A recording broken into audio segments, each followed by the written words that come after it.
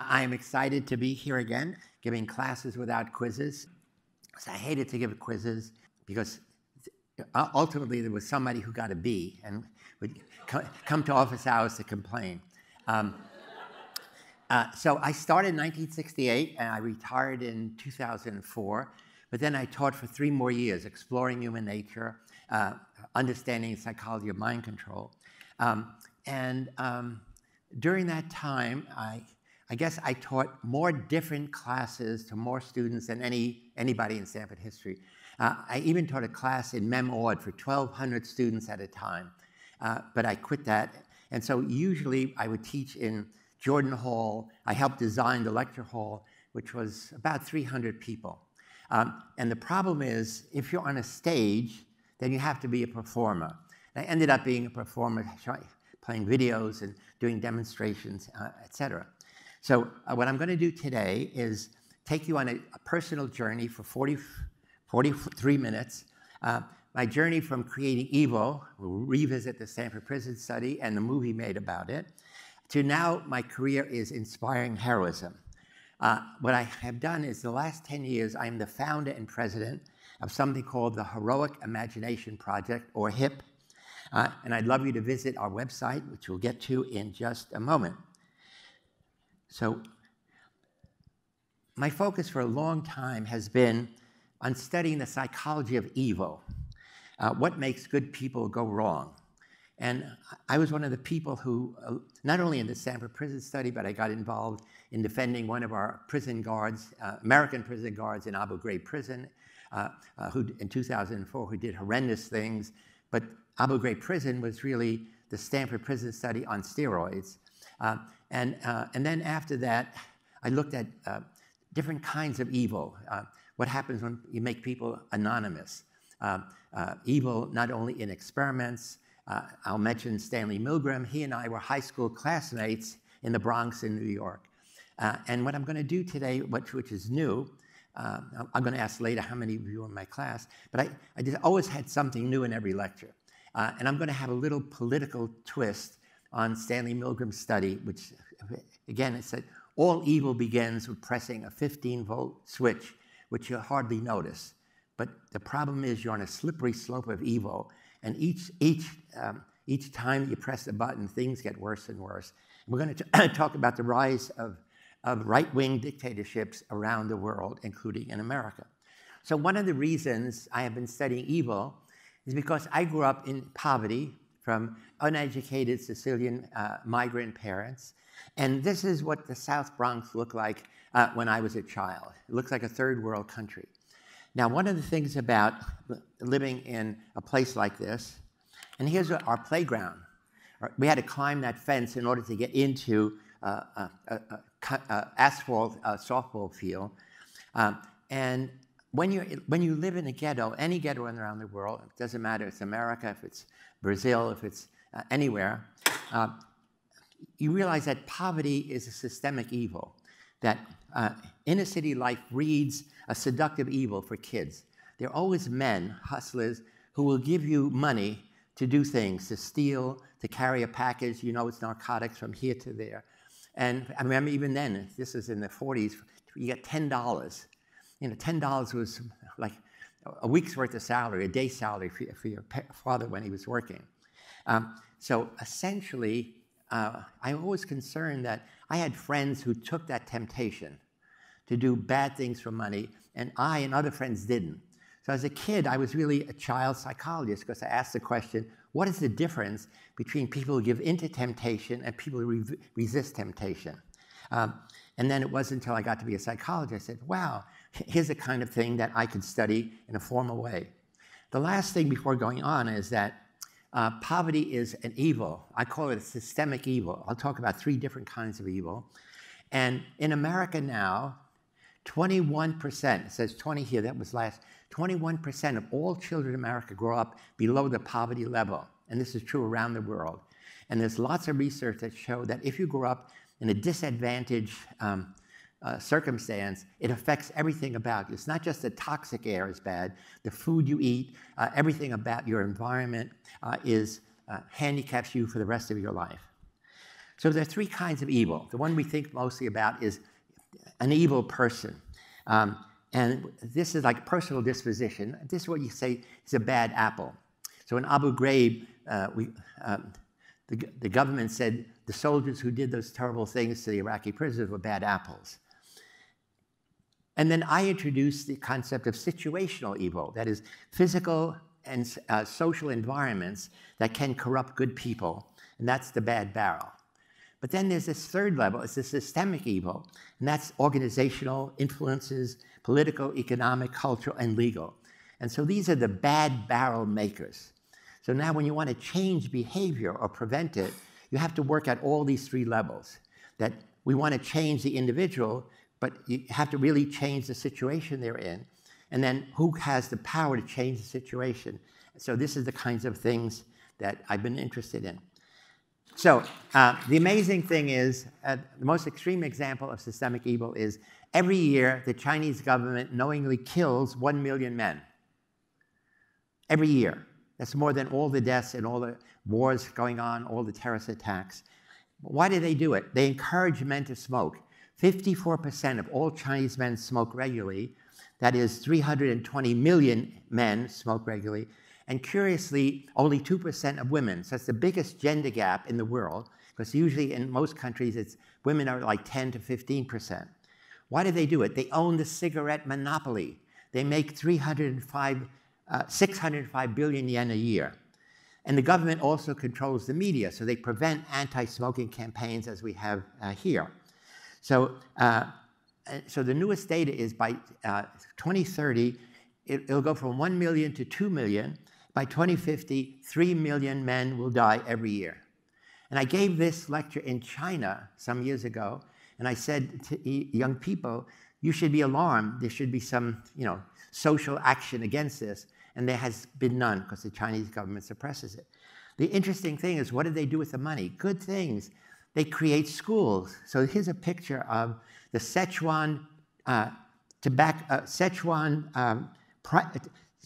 Tobacco Primary School. That's what it's called. And if you can read Chinese, and there's actually a website, tobaccochina.com, it says, ingenuity is the fruit of diligence. Tobacco will help you succeed. So this is mind control at a systemic level. Now, before we get to the prison study and research I've done, I want to focus for just a minute on the fact that right-wing governments are becoming popular in Europe and America. Now, those of you who are my age, we grew up with fascism and communism that dominated Europe for decades. But now, exclusionary thinking is growing worldwide. In Hungary, Viktor Orban, the prime minister, says, migrants are poison and are not needed.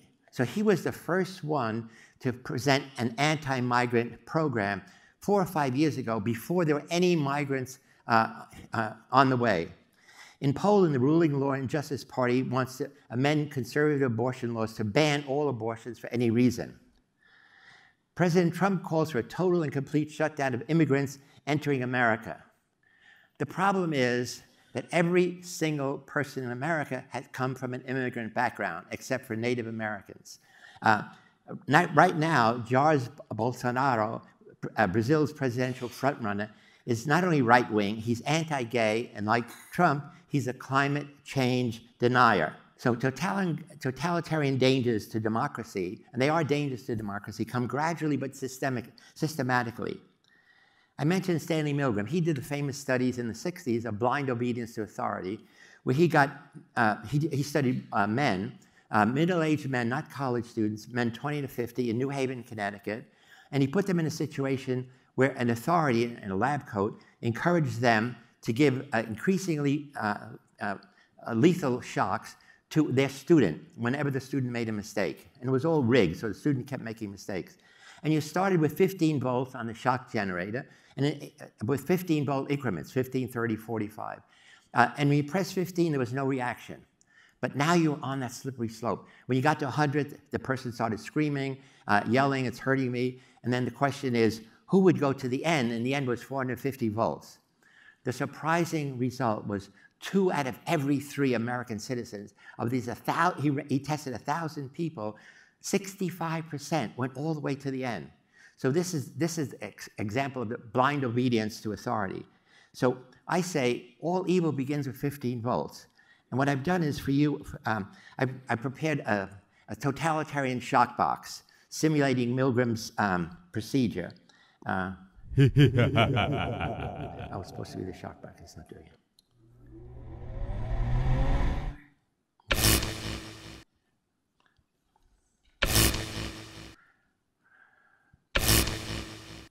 So each level is more and more control. Control the media, control the judiciary, replace elected officials.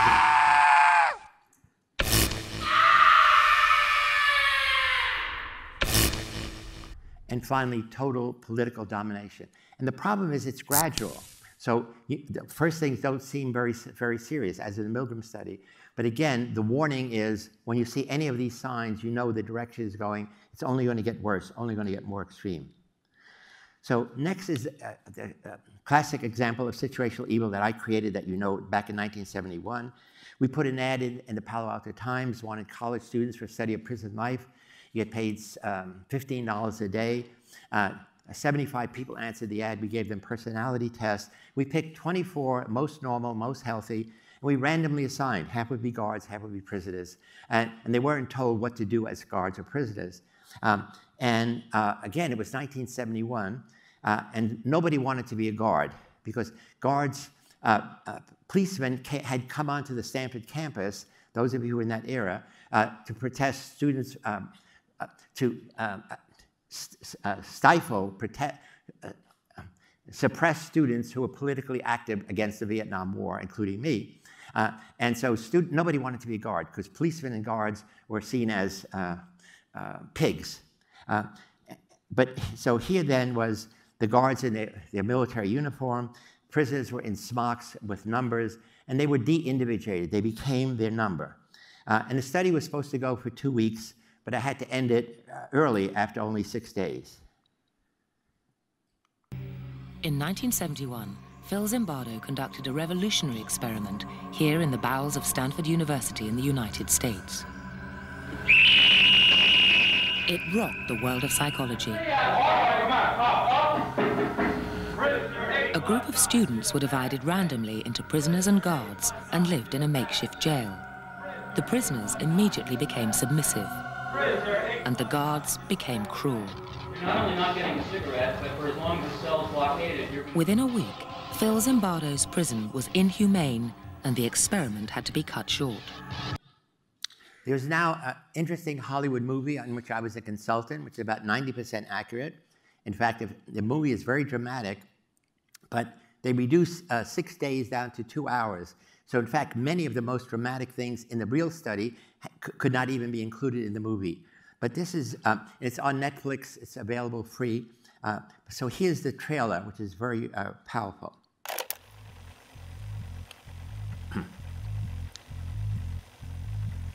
Would you rather be a guard or a prisoner? I don't think I have the qualities to be a guard. Prisoner. Prisoner, I guess. Prisoner. Sounds like it would be a little less work. Prisoner. Why's that? Nobody likes guards. Nobody likes guards. Good afternoon, gentlemen. This experiment will be an extension of my research into the effects prisons can have on human behavior. You're going to be pleased to know that you all have been chosen to be the prison guards. But under no circumstances whatsoever are you to physically assault the prisoners in any way. So remember, just as you were watching the prisoners, my graduate staff and I will be watching you. All right, gentlemen, we're gonna have ourselves a lot of fun. Rule number 1, prisoners must remain silent. This is an exercise period. Okay, is it just me, or are these guys taking this thing a bit too seriously? Why don't you give me 20 push-ups? Look at this guy. Thinks he's John Wayne or something. You address me as Mr. Correctional Officer. This might be an interesting 2 weeks after all. Why didn't you make up your bunk, 8612? I did, Mr. Correctional Officer. Well, that's not what I see. Hey, what are you doing? It's just me now!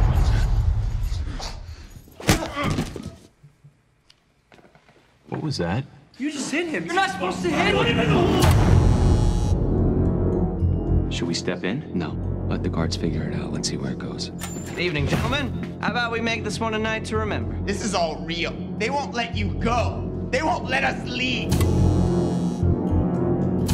Those are not prisoners. Those are not subjects. Those are boys, and you are harming them. Please! Let me out of here! I want out! I want out now! You thought you were gonna get some playtime in the yard, boy? Is that what you thought this was gonna be? I had no idea it would turn out this way. Me neither. I wrote, when I finished the study, I only wrote a few articles about it because it was not a big deal. It was just a demonstration of situational power added to the Milgram study.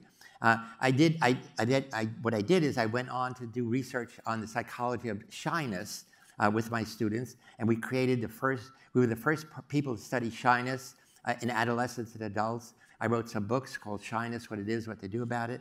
We started a clinic at Stanford Shyness Clinic, which is now still in operation in Palo Alto University. And we are 100% effective in treating people who shyness inhibits. And we can ask questions later, how do we get 100% cure of anything?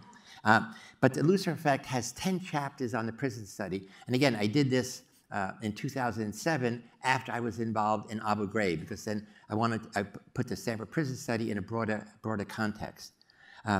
So my work has proven that there are circumstances that make ordinary people do bad things. But at the end of that book, I asked the question, are there circumstances that can make ordinary people do good things? And so we interviewed President Obama when he was just elected, and we asked him, to become a hero, do you have to be a special person? And what he's going to talk about is the woman who started the civil rights movement to stop desegregation of blacks in the South, Rosa Parks. You know, what's remarkable about history is ordinary people doing extraordinary things. You know, last year Rosa Parks passed away. And you know, I remember sitting on this stage with world leaders and Bill Clinton and senators and governors and thinking we were all paying homage to a seamstress who had transformed the country and helped transform the world. You know, we never know sort of how our actions are going to ripple over time. But each of us can take some responsibility for making sure that we are pushing a little bit in the direction of justice and in the direction of equality and the direction of tolerance. And when we do that, we may surprise ourselves with the amount of influence that in fact we have just by standing up or speaking up. Really a critical message that everybody should realize how much power you have as an individual if you're willing to stand up, speak out against injustice and for justice, for a moral cause. So this is Rosa Parks. Rosa Parks, some of you know, was a seamstress. She fixed dresses and made dresses for rich women in Atlanta, Georgia. And one day she got on the bus. In the background is Martin Luther King in the picture to your left. And she refused to sit in the back of the bus in the colored section. She was taken and put in prison. This is her. She was prisoner 7053. But her action started a civil rights movement that from that time has desegregated transportation in the United States. So again, here's a simple person, a simple woman, not a political activist, who took a position, stood up, spoke out, and said, I refuse to pay the same money to sit in the back of the bus, and I want to sit wherever I choose. Now, usually when we think about heroes, we focus really on male military heroes, warriors. We have a whole history of it, from Agamemnon and Achilles, from the Greek myths. But we don't recognize the number of women and even younger people. So I have Joanna, are you here? I have a visiting scholar from Poland. And in Poland, during the Warsaw Ghetto, the Nazis put 400,000 Jews in a tiny area with a starvation diet. And the idea was that after a while, old people and children would die, and whoever was left, they'd ship to concentration camps. Her name was Irina Sendler. When she heard about this, she organized 18 other women and one guy into what I call a hero squad, and they arranged with the rabbi to allow people, parents, to have their children taken out. They found an underground sewer, and in 1 year they saved 2,500 children from sure death. And now, 50 years later, more than 10,000 Jews around the world owe their lives to this heroic woman. Now, another woman was Christina Maslach, who had been my graduate student at Stanford, graduated in June, was a beginning professor at Berkeley, and I invited her down on Thursday night, three-quarters of the way through the study, and she saw the guards, what the guards did regularly: abuse their prisoners, put chains on their legs, put bags over their head, curse them, push them. And I'm saying it's a 10 o'clock toilet run, 10 o'clock at night. This is what happens. No big deal.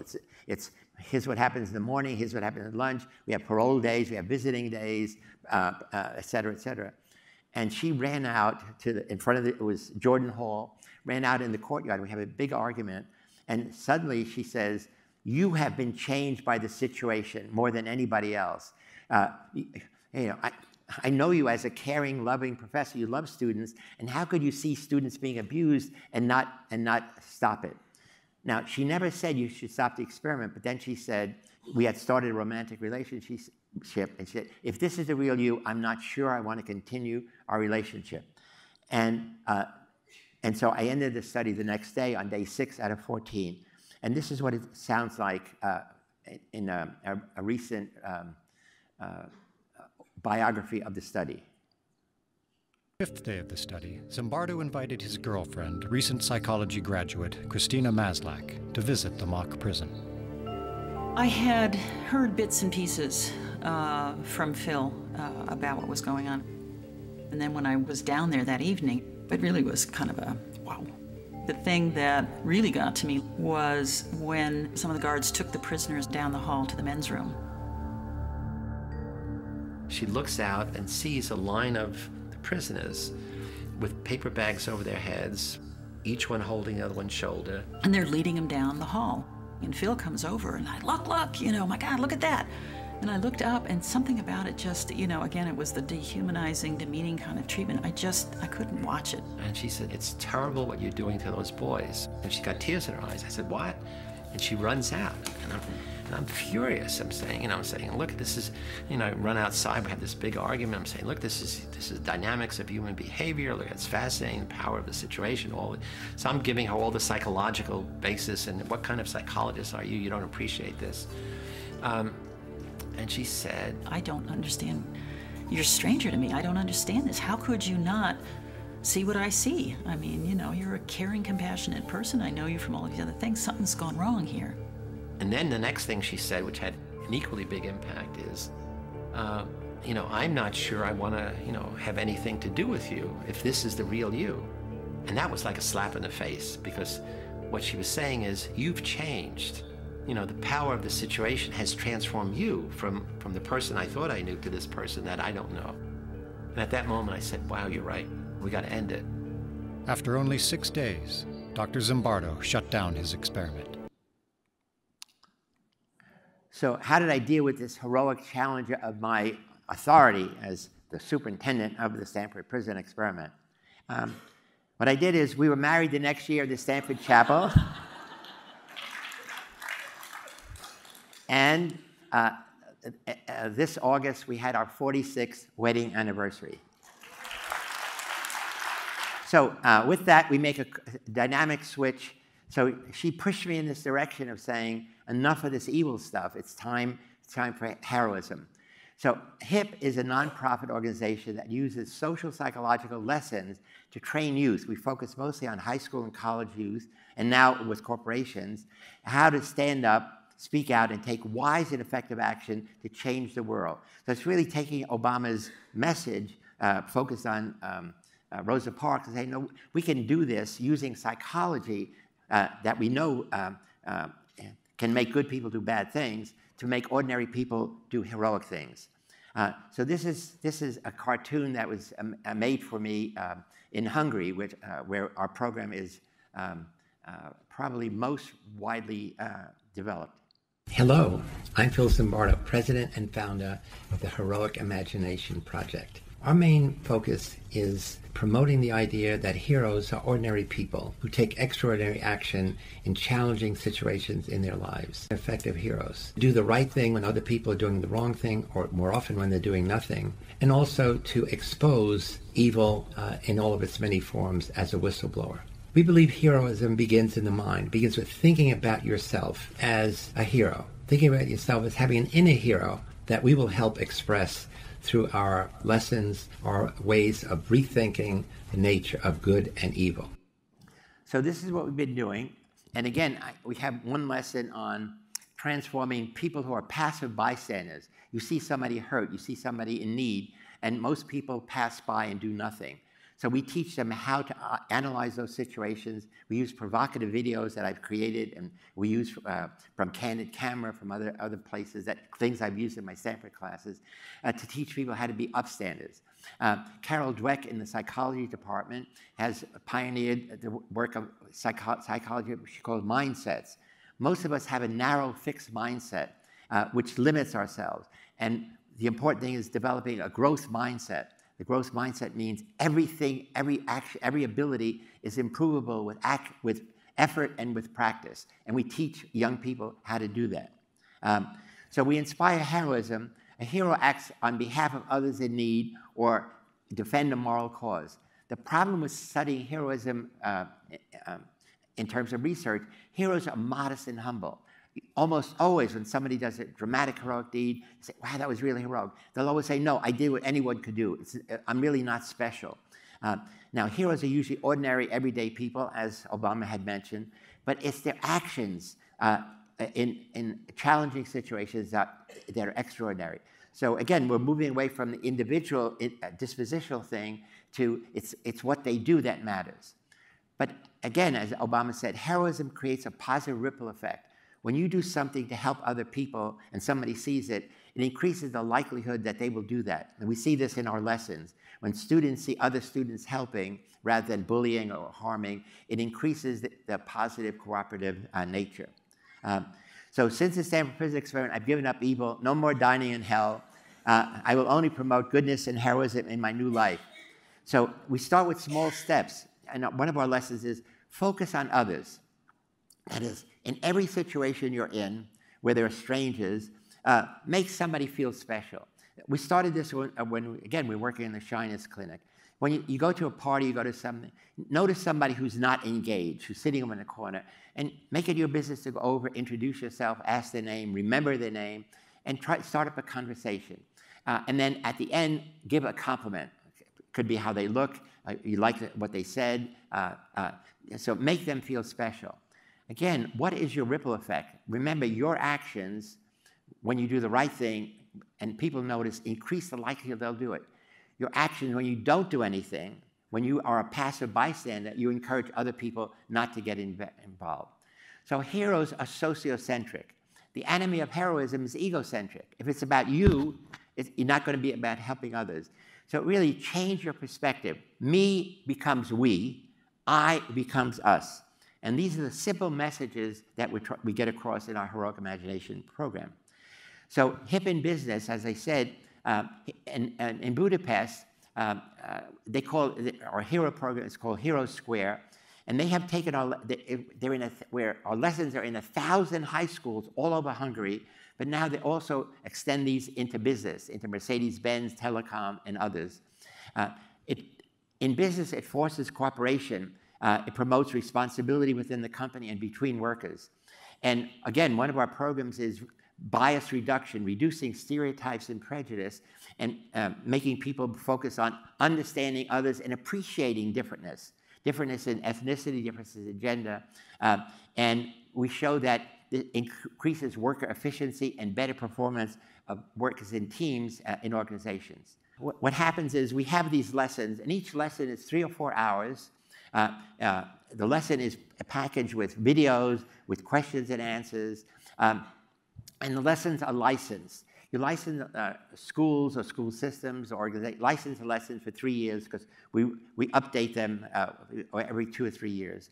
But then in order for the school to use a lesson, they also have to hire a trainer. And I am the international trainer. So I go around all these places in the world, and I train 10 to 20 teachers or 10 to 20 people in human relations. And then at the end, they're certified to become me, to do the training. And so we're only in the West Coast of the United States, California, Oregon, Arizona, and I guess in Michigan. We have not, even though I'm a New Yorker, we have not gotten across the country, so we have to put that on our agenda. So as I said, in Budapest, we're in 1,000 high schools everywhere. We're in London, England, in Portugal, in Krakow, Warsaw, in Poland, Bali, Indonesia, in Tehran, and even in many right-wing places, in Geelong, Australia, Prague, Czech Republic, Buenos Aires, and Bratislava. Now, the interesting thing is my family is Sicilian, and we started a program in Palermo, a hero program. And curiously, even though the Sicilian government is very poor, they invited, a few years ago, 1,000 African migrant youth, ages 17 to 20, to come to Sicily, to come to Palermo. They had nice housing for them, clothing, and sent them to school. And now our program comes in, and we teach these kids how to be lecturers, trainers. And now these African youth who are black and Muslim go into Italian schools. The kids are white and Catholic, but now they're the leaders, they're the teachers, but they're the same age. And now they get they get enormous amount of respect, and in addition, for each class they teach, we give them a little bit of money, half of which they send home.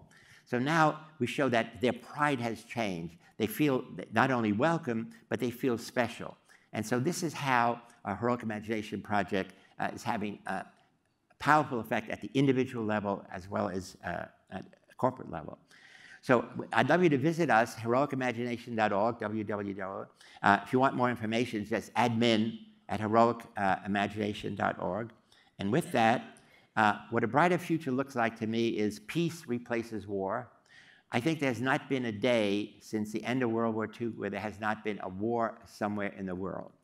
Compassion rules over fear, understanding and acceptance overcome prejudice and discrimination. And ultimately, heroes dominate villains. So with that, I thank you for your attention and caring.